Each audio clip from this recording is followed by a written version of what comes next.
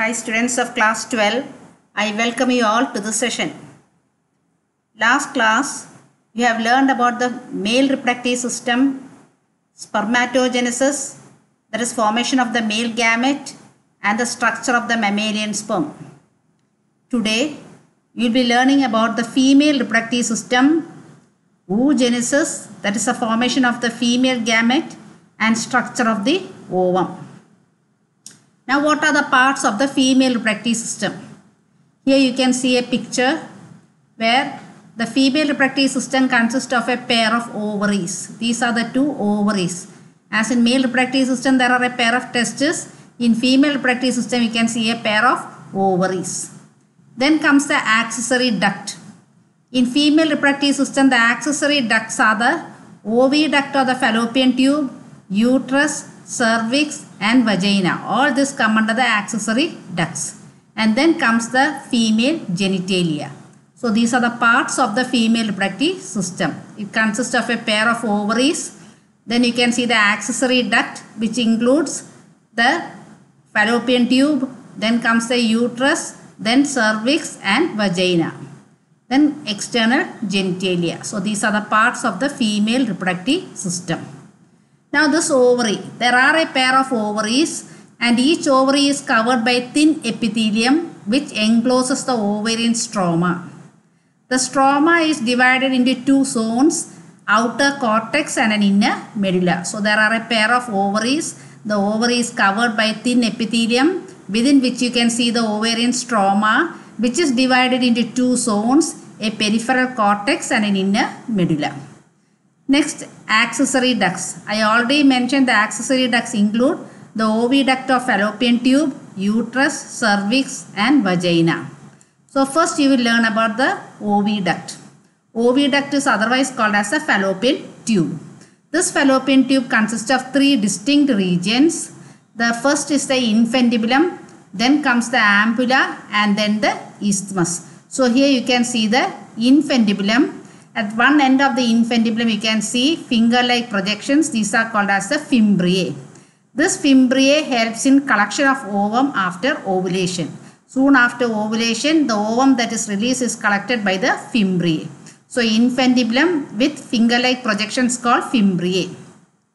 Next it comes to a swollen region that is called as the ampulla. Infundibulum leads into the ampulla, which is a swollen region, and this is followed by the isthmus. So these are the three parts of the oviduct: infundibulum, ampulla, isthmus. Next is the uterus. The two oviducts will lead into a single bag-like structure that is called as a uterus. The uterus consists of three distinct regions. The uterus consists of three distinct regions: outer perimetrium, middle myometrium and the inner endometrium. So these are the three distinct regions of the uterus: perimetrium, myometrium and endometrium. This perimetrium consists of an outer thin membranous layer. Inner to the perimetrium you can see the myometrium. The myometrium is the middle layer and consists of smooth muscles which exhibit strong contractions during childbirth. So myometrium plays an important role in childbirth. The innermost layer is known as the endometrium. This endometrium is highly vascularized and supplied with glands, richly glandular and undergoes cyclical changes during menstruation. So endometrium exhibit cyclical changes during menstruation. So myometrium play an important role during childbirth, whereas endometrium plays an important role during menstruation. So the uterus consists of three distinct regions: outermost perimetrium, middle myometrium and inner endometrium. Endometrium play a major role during menstruation and myometrium plays a major role during childbirth. Next comes the external genitalia. This external genitalia consists of mons pubis, labia majora, labia minora and the clitoris. So mons pubis is a cushion of fatty tissues covered by skin and pubic hair.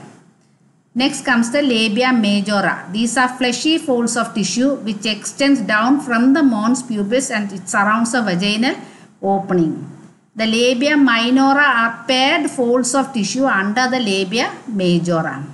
And the last one is clitoris, which is a tiny finger-like structure which lies at the upper junction of the two labia minora above the urethral opening. So these are the parts of the external genitalia. Mammary glands are also a part of the female reproductive system. There are a pair of glands that secrete milk. Each gland, you can see around 15 to 20 mammary lobes, and each lobe contains clusters of cells called alveoli. Alveoli are the milk secreting cells. The alveoli then open into mammary tubules. The tubules of each lobe join to form mammary duct. Several mammary ducts join to form a wider mammary ampulla. This ampulla is connected to the lactiferous duct through which milk is sucked out. So there are 15 to 20 mammary lobes. Each lobe contains milk secreting cells called alveoli. The alveoli then open into mammary tubules. Several tubules will join to form the mammary duct. Several mammary ducts will join to form mammary ampulla, which is then connected to the lactiferous duct through which milk is sucked out. Now next part is the oogenesis. Just like spermatogenesis, oogenesis is the formation of the female gamete. Unlike spermatogenesis that starts only at puberty, oogenesis begins during early embryonic stage. When a child is born, each fetal ovary has 2 million oogonia or gamete mother cells, and no more oogonia are formed after birth. So oogenesis is initiated during the early embryonic stage, and when a child is born, each fetal ovary has 2 million oogonia and no more oogonia are formed after birth. Oogonia then enter meiosis. At the end of meiosis, primary oocytes are formed, but this meiosis is not completed. It remains suspended at the prophase 1 stage of the meiotic division. Thus the primary oocytes are also diploid. So oogonia will enter meiosis, but the meiosis is not complete. The division remains suspended at prophase 1 stage. Only if the division reaches anaphase stage, haploid condition reaches. But since the division is suspended at prophase 1 stage, the primary oocyte is also diploid, carrying 46 chromosomes. The primary oocyte then gets surrounded by granulosa cells surrounding the primary oocyte. The primary oocyte is diploid and is getting surrounded by a layer of granulosa cells, and that stage is called as a primary follicle. This primary follicle will degenerate during the phase from birth to puberty. Once a child reaches puberty, of the 2 million oogonia, there are only 60,000 to 80,000 primary follicles left in each ovary. Now this primary follicle gets further surrounded by granulosa cells and theca. So once more, primary oocyte, which is diploid, is getting surrounded by a layer of granulosa cells to form the primary follicle. This primary follicle degenerates from birth to puberty, and when a child reaches puberty, there are only around 60,000 to 80,000 primary follicles in each ovary. Now what happens to this primary follicle? The primary follicles surrounded by granulosa cells develop theca. That stage is called as a secondary follicle. So primary oocyte, then next stage is the primary follicle. Primary follicle is actually the primary oocyte surrounded by granulosa cells, and that primary follicle, when it develops a theca around it, that forms a secondary follicle. And this secondary follicle, the theca will differentiate to form a theca externa and theca interna with a fluid filled cavity called antrum. That stage is called as a tertiary follicle. Now the tertiary follicle containing the primary oocyte will complete its first meiotic division. I already mentioned that meiosis is suspended at prophase 1 stage. Now the meiosis is completed. First meiosis is completed. But unlike spermatogenesis, where the division is equal, in oogenesis the division is unequal to form a large haploid secondary oocyte and a small polar body. So this oocyte is haploid. Secondary oocyte is haploid. And when the tertiary follicle matures to form a Graafian follicle, the secondary oocyte is released from the ovary by a process called ovulation. Now just see the stages. A child is born with oogonia. And that oogonia will differentiate to form the primary oocyte. And the primary oocyte is also diploid because even though meiotic division takes place in the oogonia, the division remains suspended at prophase 1 stage. This is the reason why the primary oocytes are also diploid. This primary oocyte gets surrounded by granulosa cells to form the primary follicle. A large number of these follicles degenerate from birth to puberty.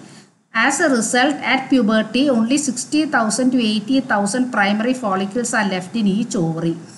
So this primary follicle is primary oocyte surrounded by the granulosa cells. Now, these primary follicles get surrounded by a theca. That stage is called as a secondary follicle. So, what is secondary follicle? Primary oocyte with the granulosa cells and the theca is called as a secondary follicle. Now, this secondary follicle with the theca will differentiate to form a theca externa and theca interna, and a fluid-filled cavity called antrum is seen. That stage is called as a tertiary follicle. Now the primary oocyte within the tertiary follicle will complete its first meiosis, but that division is unequal to form a large haploid secondary oocyte and a small polar body. This secondary oocyte can complete its meiosis too only if fertilization takes place. When this tertiary follicle matures to form a Graafian follicle, the secondary oocyte is released from the ovary by a process called ovulation. So here you can see the schematic representation of oogenesis. The oogonia, which is diploid, that will develop into the primary oocyte after meiosis 1. Prophase 1 stage is suspended. This primary oocyte will develop into the primary follicle, then into the secondary follicle, and then into the tertiary follicle, and then it completes meiosis 1. At the end of meiosis 1, two unequal cells are produced. One is a larger, one is a secondary oocyte and a small polar body. The chromosome number is reduced to half. This secondary oocyte will be released at the time of ovulation. Further division can take place only if fertilization takes place. So at the end of oogenesis, only one ovum is produced and 3 polar bodies, whereas at the end of spermatogenesis, 4 sperms are produced. Now what is the structure of the ovum? The secondary oocyte is remaining surrounded by a membrane called zona pellucida. Surrounding that membrane you can see the corona radiata, granulosa cells called corona radiata. So that is the structure of the ovum. Ovum consists of a membrane. That membrane is called as a zona pellucida, and the cell surrounding it is called as the corona radiata. So name the membrane surrounding the ovum. The membrane surrounding the ovum is zona pellucida. The cell surrounding the ovum, that is the corona radiata. Now what is the difference between spermatogenesis and oogenesis? Spermatogenesis occurs in the testis, whereas oogenesis occurs in the ovary. Spermatogenesis begins only at puberty, whereas oogenesis begins during early embryonic development. In spermatogenesis, the division is equal, whereas in oogenesis, the division is unequal. At the end of spermatogenesis, 4 haploid daughter cells or sperms are produced, whereas at the end of oogenesis, only 1 haploid daughter cell or ovum are produced.